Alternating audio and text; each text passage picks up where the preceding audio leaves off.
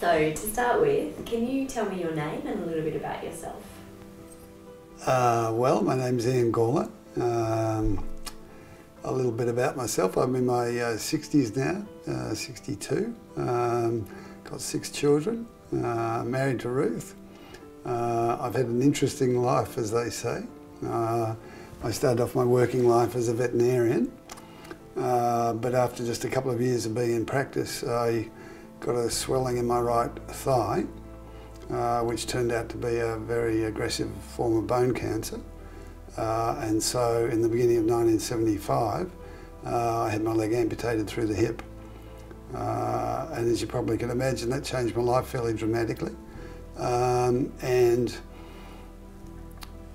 it got worse because less than a year later the cancer reoccurred, and that meant I had a very poor prognosis. And being a veterinarian by my original training, I'd already checked out the medical textbooks and I couldn't find anybody who'd lived more than 6 months in that situation. So I knew I had a fairly difficult situation on my hands. I mean, in a way that was helpful for me because I knew that if I didn't do something dramatic, I was looking at a pretty short lifespan and a pretty tricky end. What was it like to have a prognosis like that?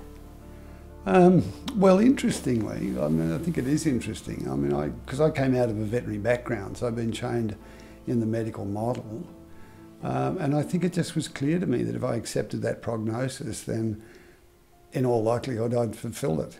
And so because I was young and because I felt life was so precious and so extraordinary and there was a lot more to life than I'd experienced, I was really keen to hang about a bit. Whereas the science didn't give me much comfort in terms of the possibility of recovering, my experience as a veterinarian did, because I'd seen lots of animals in quite difficult situations, either through injury or illness, who hadn't had the benefit of a great deal of veterinary treatment for all sorts of reasons, might be money or circumstances or whatever it was, who still managed to recover. So it was very clear to me, and I had the experience of it directly, that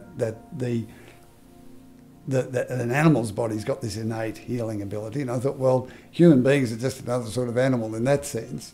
And so I had a real belief in the possibility that it might just be possible to activate healing from within in the difficult circumstances I was in.